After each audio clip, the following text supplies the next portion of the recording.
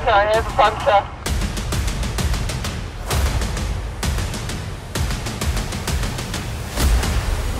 Everything you've got, pour it on, pour it on! Welcome back to my Tour of Antalya vlog. Today's stage 2, and we're gonna start off by already hurrying because gotta get to breakfast. It's now 7 in the morning. 7:45 is when I need to be ready to go to the start in Demre, which is about a 170-minute ride from here, so it's gonna be a hell of a car ride.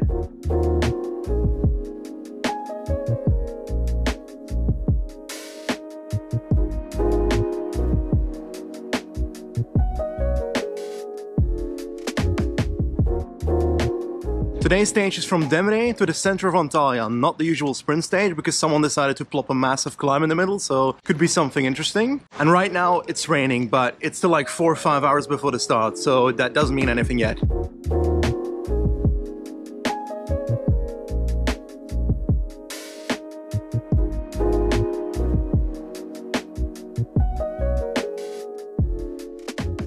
Here we are at the start in Demre. The sun has arrived, as you can see from my eyes squinting. I literally can't see right now. I'm not just going to the start and the finish of today's stage. I'm actually going in the team car of Rembe Pro Cycling Sauerland, led by sportive director at the moment, Greg Henderson. So you might remember him, Andrei Greipel's lead out from back in the day. That's the man. I'll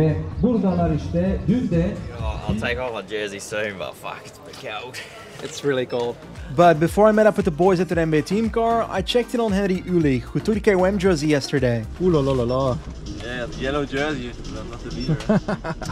My next stop was China Glory, to ask Willie Smith, fellow YouTuber, what he thought about the stage. So Willie Smith, what do you think about today? Yeah, so the first 50k's is pretty flat, but I think a lot of guys are going to try and get in the breakaway because they know they've got absolutely zero chance once we hit the climbs. Yeah. And yeah, the poor guys trying to go for the breakaway. If you miss it and you don't get in the breakaway, you spend so much energy and you'll be suffering all day. So yeah, no idea what's going to happen, but it'll be very interesting and hard. Anyway, at this point the riders were ready, the stage was about to begin, so I joined up with Greg Henderson in the team car. Just reminder boys, 28.6, so pretty much once we finish that technical coast loop is where we'll have that first sprint we're going for.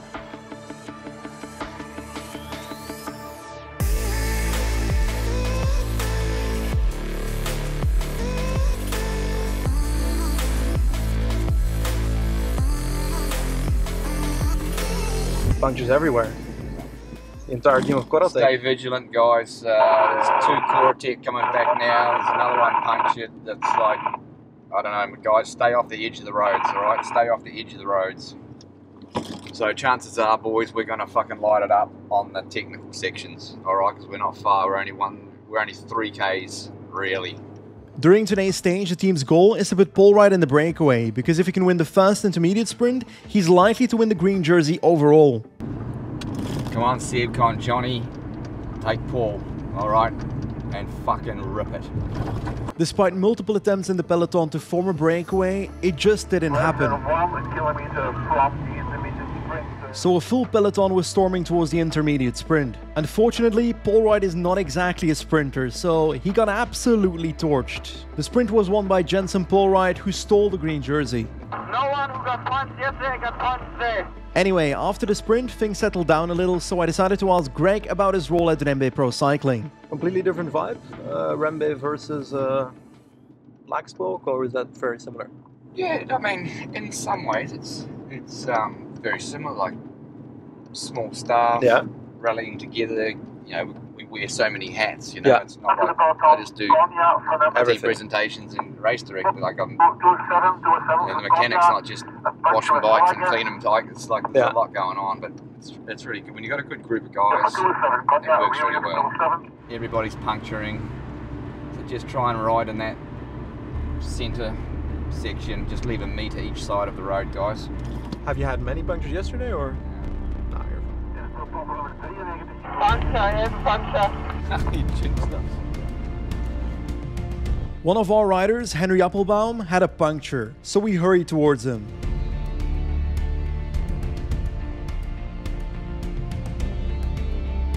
And just when we thought everything was okay, Stop, my chain.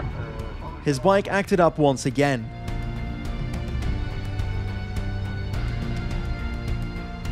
Take the bottle, buddy. We're gonna have to get you there. It was sticky bottle time.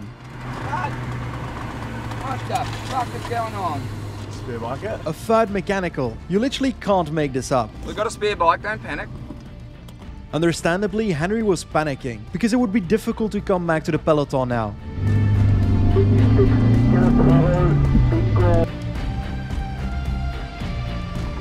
Hang on first.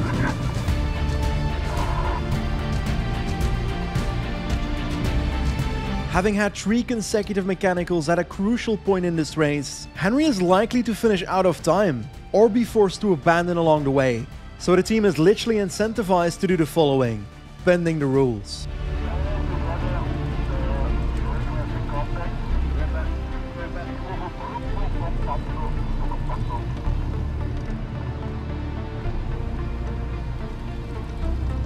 Right up until we see the UCI commissaire who could actually find the team for this. So we had to stop. But hey, it saved Henry's race, so the potential threat of a fine was worth it. I can't do anything else for you right now. Commissaire's following, okay? The commissaire is okay with what we did, but if we do any more, we'll be in trouble. Going real well, mate. Going real well. Just one car. As the climb progressed, riders started dropping left and right, with Henry simply flying past them.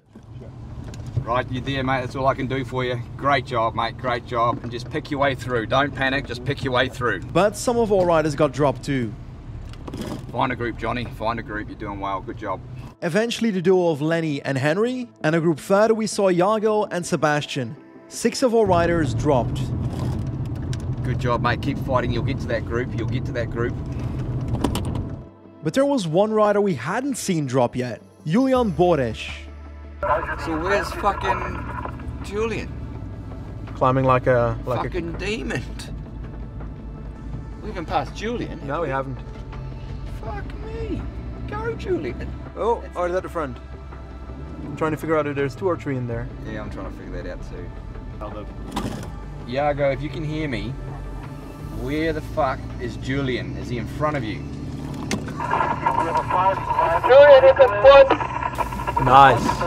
Great job, guys, and you guys are going really well. Okay, keep it on, boys. You've only got about 20 k's to go till your fucking race is over and it's all downhill. Stay with this group. You're doing fucking good. Now the gears like I do. That was much steeper than I thought it was. Yeah, I knew there was steep sections, but we were looking at it on Veleviewer last night. I said, oh, there's got to be some sort of mistake because it says we do 20% pitches. Yeah. Now I believe it. I believe it too. The Rembe riders were all over the road, from the Gruppetto to the front of the race with Julian. So Greg started focusing on Julian, but there was one problem. He did not respond on the radio, so we didn't know if he could hear us. Great job, mate. Great job. That's all the climbing for the day now. Well done. Bori, can you hear me, mate? Bori, can you hear me? With the descent behind us, we still had not heard a single word from Julian. So we had to go to the front and take a look at it ourselves. Is he actually in the group in the first place? Can't see anything. I can't fucking see him. Yeah, he's there. He's there. Wait. 8th last rider, 10th last rider, that's him. Are you sure? No, but... No. Oh God. Bori, if you can hear me, please say something on the radio. Yeah, there, Yeah, in the middle. I can see him. He's right there. Fuck yes. Okay. Righto, buddy, you've done a fucking great job today. Now, there's not a lot of fucking strength left here. So instead of going for that bunch sprint, mate, I want you at 2 kilometers to go to have a fucking crack at them, alright? I want you to lay down that fucking 570 watts you've got with 2 Ks to go, alright? Take these motherfuckers on. Go on the other side of the road and have a go at them. Okay. Fucking oath. We're in. Reality is, finishing in the front group in a race like this is a good result for this team. So that's why we celebrated the fact that he was there. Believe in OK got such a response. Why we won a race. Come on, Bori. Come on, mate. Fucking unload everything you've got. As the riders entered Antalya, we hoped and prayed for a miraculous win for Julian, but reality is that would be difficult. especially with some sprinters still in the group like Lonardi, Govekar and so forth. Come on, buddy, everything you've got. Come on, you've got a good result here. Fucking everything you've got, pour it on, pour it on. Come on, everything you've got, all the way to the line, all the way to the line. But as we say in Belgium, after a sprint of fallen swans, it was Mateusz Govekar that put the Victorious back in Bahrain victorious. Second was Kenneth van Rooij and third, Henry Ulich. But most importantly, that pixel right there, that is our man, that is our legend, Julian Bores. What a ride. Good effort, Bori. Good effort, mate. Well done. Great job today. Great job. Thanks very much. Oi! That was fucking hard. Smashed it, mate. Well done. Fucking oath. But in the end I had cramps in the leg. I really enjoyed that stage. Wonderful being in a team environment, in the team car, really living with the riders that are in the race, with the DS and so forth. So that was amazing. The organizers fixed me a brand new Salcano bike to go for a ride in Antalya, but that's for later.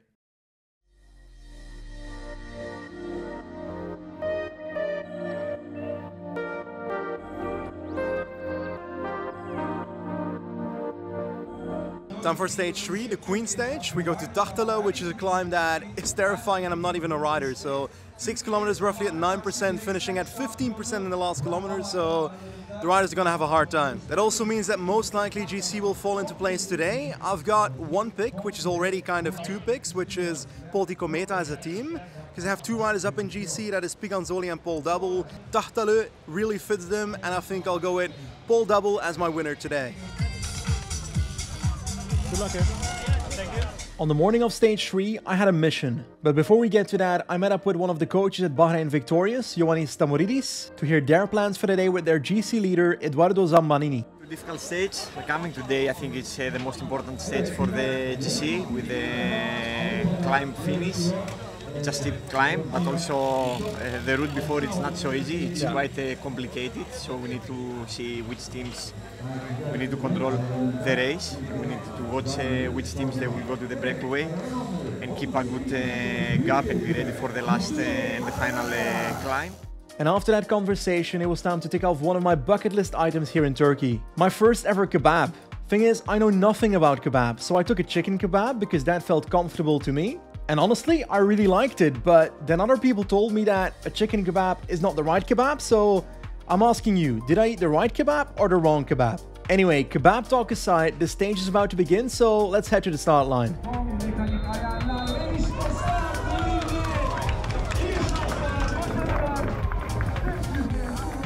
Quickly after the stage started, a 5-rider breakaway went up the road, but the peloton kept them very tight at around 3 minutes. Meanwhile, I headed to the stage finish to check out the Tachtelo climb myself. We did the first 2 kilometers by car. I reckon it was about 7-8% steady throughout. But most importantly, the road is not a layer of asphalt. It's some kind of bricks. It's not like cobbles. Cobbles are much harder, but it's not as easy as road asphalt, I think, either. And next to that, the second half of the climb became steeper and steeper. And walking the final few hundred meters, the percentages were crazy, like 15% in places. Today I decided to not go in a team car, decided to recon the Tachtelo climb, the last climb of today's stage. Very steady at the start, but towards the end really steep up to 15%. Then I gotta say that final kilometer, this is gonna be a really hard one for the riders. Before we continue, Sirocco just released a brand new beginner's kit collection. Super affordable, yet still qualitative. I enjoy wearing their core Pordoi jersey in combination with their SRX Pro Elite bib shorts. You can get 10% off any Sirocco products through the link in the description or with the code BenjiNasen. Check out Sirocco. Meanwhile, the riders were heading to the foot of the final climb, and the final 2 riders from the breakaway were caught with just under 10k to go. I had no clue what was happening because there's no live broadcast. Both Josse and I were ready for the finish at the top. Riders were all over the road, and Davide Piganzoli attacked with about 2 kilometers to go. He quickly went solo, a masterful climbing performance, and as he entered the final few hundred meters, we could finally see a sparkle of him.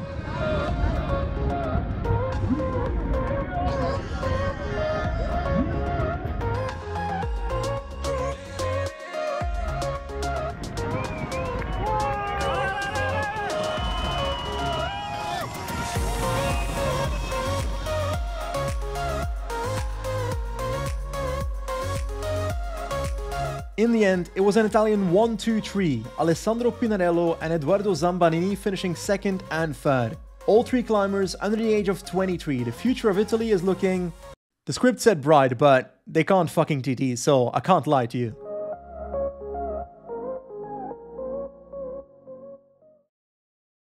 Fortunately, the start and finish of the last stage, both Antalya, so no transfers. And the starting spot was pretty cool, Antalya Aquarium. It was quite funny that the riders had to go through the actual souvenir shop of the aquarium to get to the sign-on. And the sign-on itself was on one of the glass windows of the aquarium, with an actual diver in the water behind the sign-on. This was a weird experience. I chatted to a few riders before the start of the stage, but then I met someone I didn't expect to see here. It was Vincenzo Nibali, who seems to be enjoying retirement. God, the man still looks fit. But anyway, today I actually missed the start because I was going to be in a car in front of the riders, together with one of the owners of Pro Cycling Stats, Stefan. As a former weapon app developer myself, I was super intrigued by seeing how the backend side of the PCS Live stats worked. Yeah, now we're gonna do the starts, and I just had a picture of the GC leader, so now I'm doing some general stats just before the start. In the race, the early breakaway has formed, and there's someone in there we know. Paul Wright, he's back. If he can get over the big climb and take the points at the second intermediate sprint, he can win the Green Beyond Antalya jersey, so I'm rooting for him. The lead of the breakaway is now over 2 minutes, so that means that our car is allowed to go behind the breakaway now. So we're sitting at the intermediate sprint right now, waiting at the intermediate sprint for the riders to come, so let's see the sprint.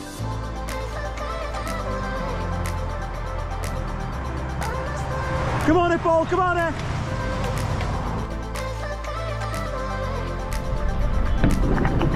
There we go. Back in the car. So in the last 10 minutes, the breakaway has gone from like 2 minutes of a gap to 0. The breakaway is gone. Unfortunate.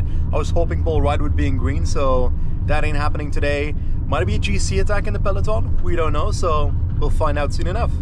And yes, there was some GC action on the main climb. There was still over 80 kilometers left to ride. But over the crest, 6 riders attacked. Fabio van den Boschje of Alpecin, Alessandro Fancello of Q36.5, Hartijs de Vries of TDT Unibet, Roland Taalman of Tudor, and the last two were Halvor Dolven and Adne Holter of UnoX. And the last name is important because Holter was only 49 seconds behind the lead before the stage started. And the gap started growing to above 1 minute, so he was actually in the virtual lead. So in the peloton, or what's left of it, Polti Cometa was working hard to defend the lead of Piganzoli. It took them blood, sweat and tears because the 6-rider group worked well together. But in the final kilometer, the peloton had closed most of the gap and Piganzoli's lead was safe. The stage, however, would go to the breakaway. And the sprint in the group was between Hartijs de Vries and Fabio van den Boschje.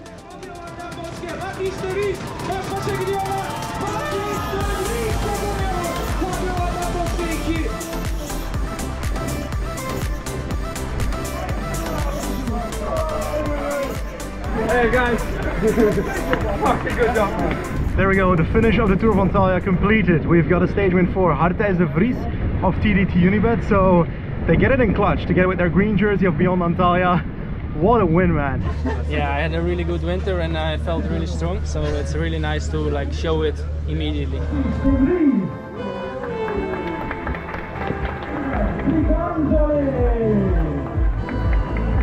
There we go, the race is officially over. Davide Piganzoli is the winner of the GC of the Tour of Antalya.